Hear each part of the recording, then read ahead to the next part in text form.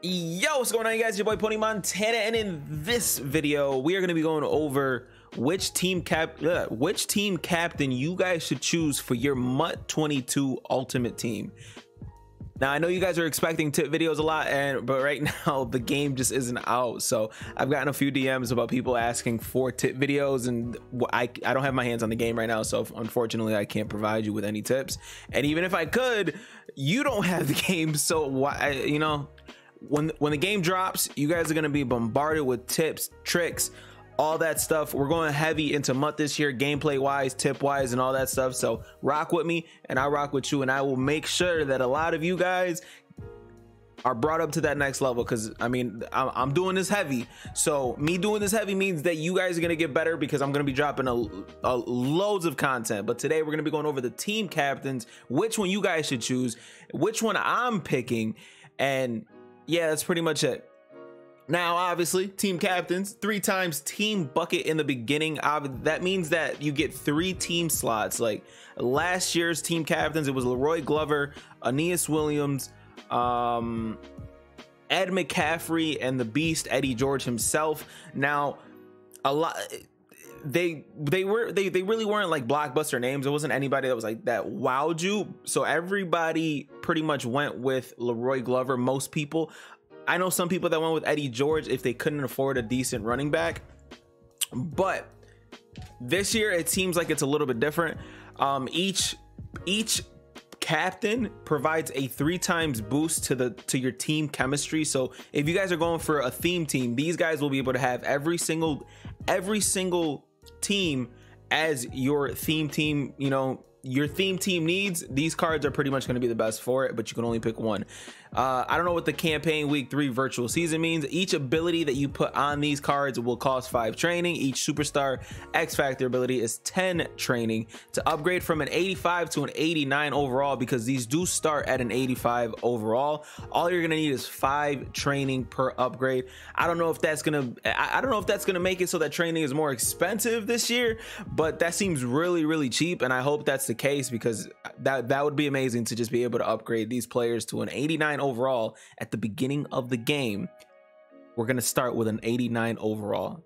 Gotta love it. That's a great move by EA, in my opinion. It doesn't seem too money hungry, which is amazing. But yeah, let's get right into the 4 players that we got this year. We've got a Lance Allworth, and this is the 89 overall version. So he's 6 foot, 88 speed, 87 catching, 86 catching traffic, 88 spec catch, 87 short route running, 87 medium route running, and 89 deep route running. Now this is a stud. This is an absolute stud. He's he's years beyond better than Ed McCaffrey, unless this year you can aggressive catch people, you can kind of moss people, because last year you weren't really able to do that, and Ed McCaffrey just wasn't one of those guys. So he lacks speed on top of route running and just anything that you could actually do with him. So this year they gave us a speedster route runner that's going to pair up nicely if you guys end up choosing like Jamar Chase as your rookie premier. But Lance Allworth, 88 speed,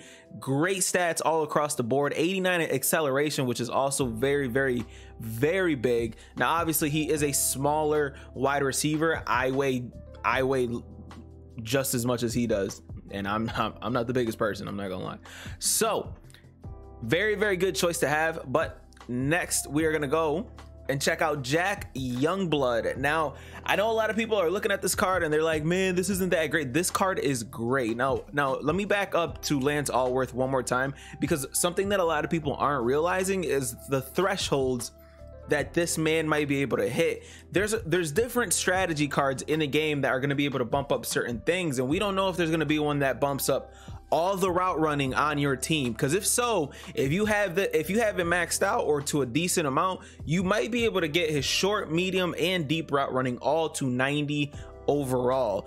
That will be huge, especially if that is the threshold. Now I spoke a little bit about when when the threshold gets to 85, for some reason EA has it so it hits that nice little forest green color. So I'm not sure if that's gonna be, you know, that's gonna be where the threshold kind of lies, or whether it's gonna be like kind of close to that mark. We know that all Madden is gonna be different. Like the stats usually need to be lower. Like so for instance, last year 90 was the threshold for 90 or 91 was the threshold for all pro, but like 85 was the threshold for all Madden, and we don't know if it's going to change this year because these guys are starting off with pretty decent stats so far. So Lance Allworth, amazing choice. Next we got Jack Youngblood, who a lot of people, oh, this is not the right Jack Youngblood, this is the right Jack Youngblood, but a lot of people aren't really looking at this card and thinking, man, this is going to be a great card. 82 speed on the line is amazing. That's a great speed for alignment, especially alignment that you might be able to take and put at DT. So again, we'll have another version of Leroy Glover with more speed. 88 finesse move, 86 power move, 86 block shed, 88 play rec. This guy's an absolute stud.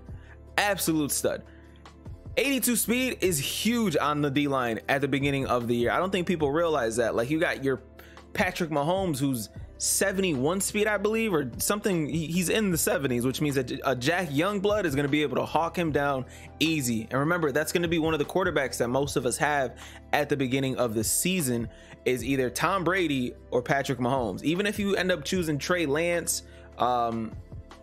Lawrence, excuse me, I said Trey Lance. Trey Lance is probably gonna be fast, but Trevor Lawrence, he's gonna have his 79 speed, which means Jack Youngblood is gonna be able to hawk him down as well. Think about it.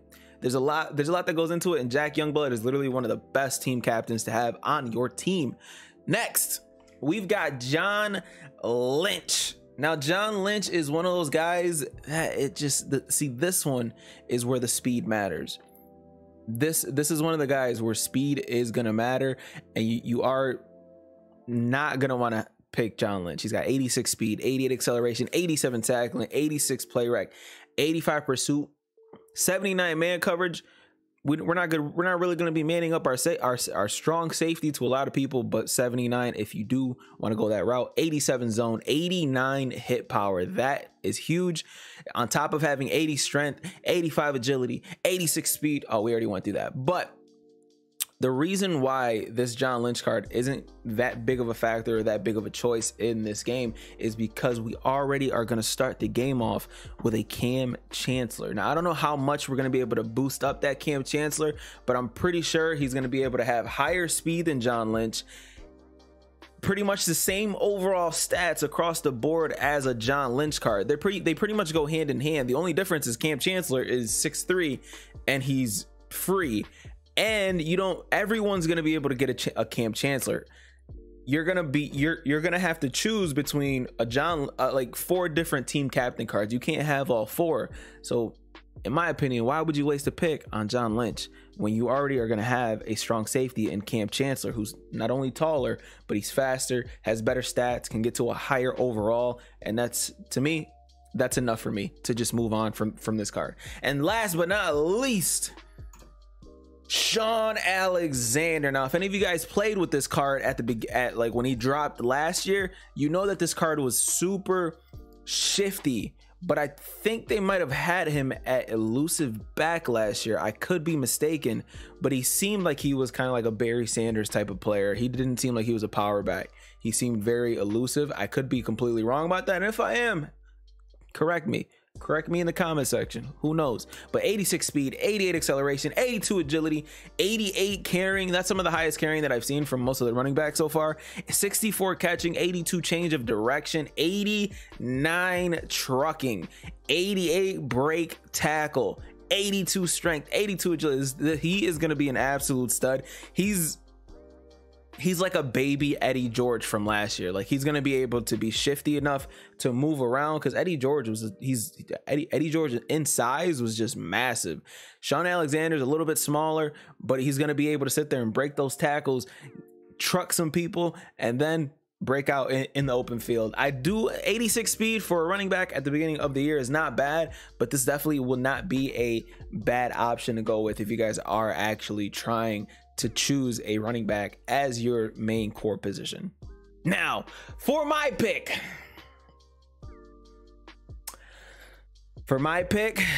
I'm gonna, for me, it's between 2 positions. I'm not gonna go Sean Alexander.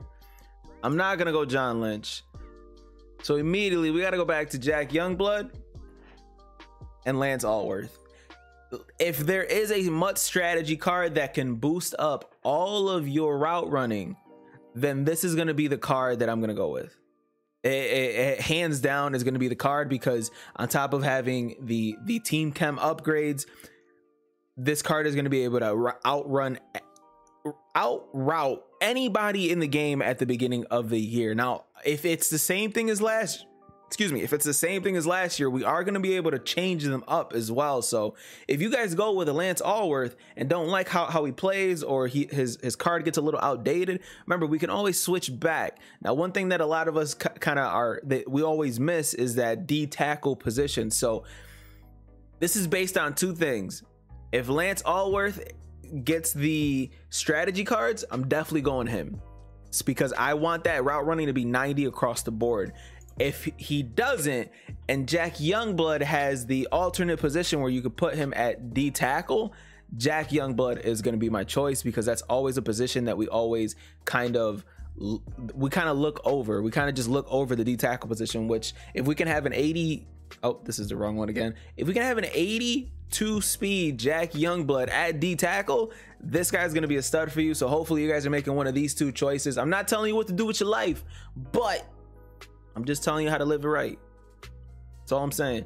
Jack Youngblood, Lance Allworth, bring him home, and make sure that your team is the best as possible. Hopefully you guys enjoyed this video. Let me know down in the comment section who you guys are going to be picking for your team captain, and I'll see you guys in the next video. As always, man, 2 fingers, deuces, and peace out.